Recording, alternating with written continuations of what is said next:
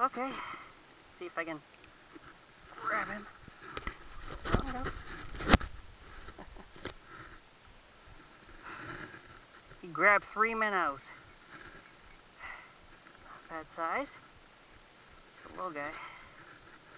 I literally am fishing on a slope, so right when I got him on the bank, he popped off. Bad.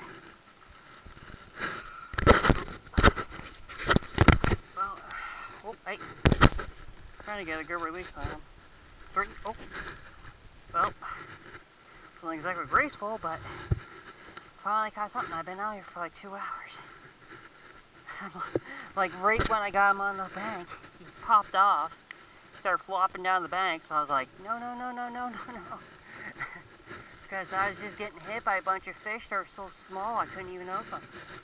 They were just ripping my bait off piece by piece. I was using lures, artificial baits, swim baits, crankbaits, you name it.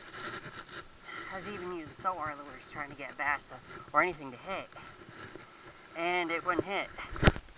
So that guy, that was worth it.